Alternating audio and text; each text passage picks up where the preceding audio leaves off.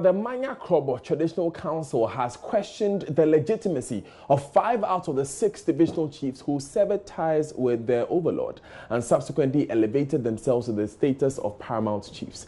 The latest response comes after all 6 divisional chiefs in the area accused the Paramount Chief of abuse of power and his disregard for traditional customs and values. The Chief of Akuse, who doubles as the Public Relations Officer PRO of the Manya Krobo Traditional Area, Nene Asada Hall, briefing the media, stated that documents of the supposed declaration were signed by the present Manya Divisional Chief Nene Sashaku IV and other 16 individuals who are unknown to the Traditional Council. Kofi Sian was at the briefing and filed this report.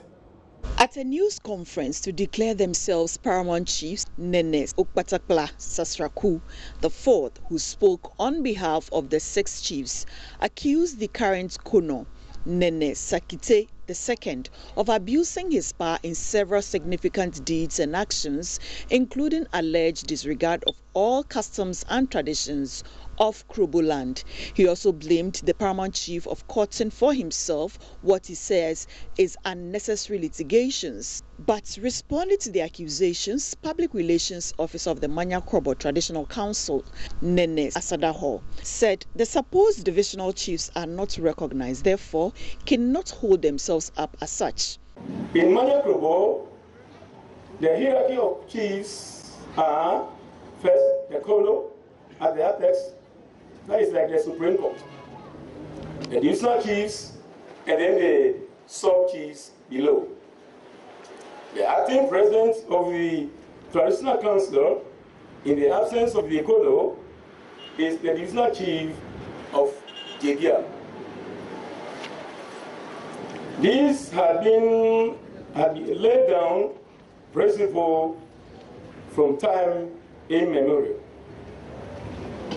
Other division that has no divisional chief is always represented by regents from that division who performs the statutory function for that division.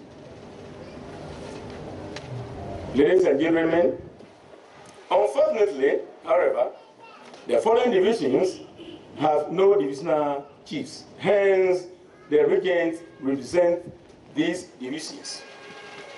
They are Yebiam, Aqueno, Swissin, Pienwa, and Do.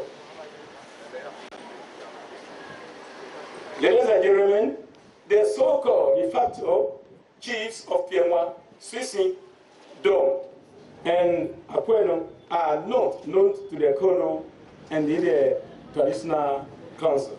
Nene Asadaho said the declaration by the chiefs is fictitious since some of the sub-chiefs who witnessed the declaration have denied any knowledge.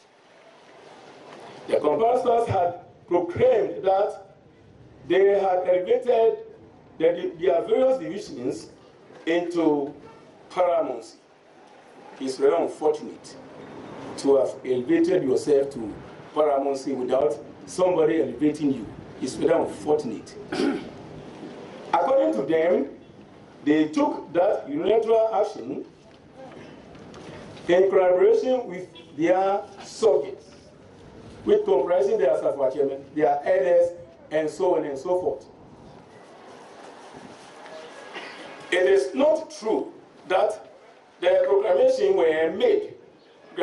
were made in consultation and concurrence with their subjects.